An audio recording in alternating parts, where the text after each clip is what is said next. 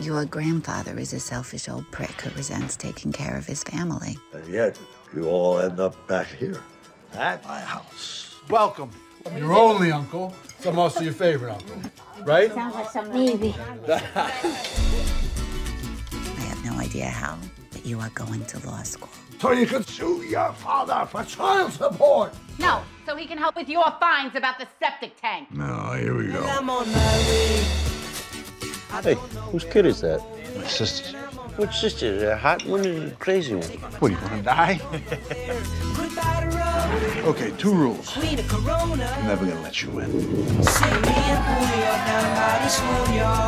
And I'm gonna always tell you the truth. Your father is deadbeat.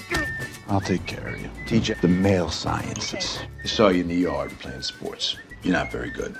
Now find some other activities. I like to read. You read enough of those? Maybe you could become a writer. One more thing, very important. Never hit a woman, even if she stabs you with scissors.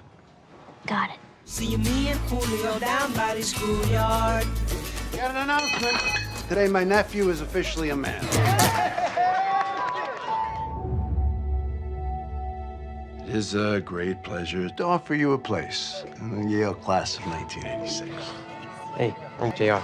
Sydney, you're in my class. I doubt it. Well, I'm on my way. So what do you want to be, JR? I'm going to be a writer. Well, what's your main theme? The absent father. Poor boy who wants a rich girl. She doesn't love you. What you do next is going to be important. Did you go and stare up at the building in the rain? No. Well, I'm on my way. I don't know where I'm going, and I'm on my way. What are you gonna do without the bad guy in your life? In life, you gotta have it. If you don't have it, you never get it.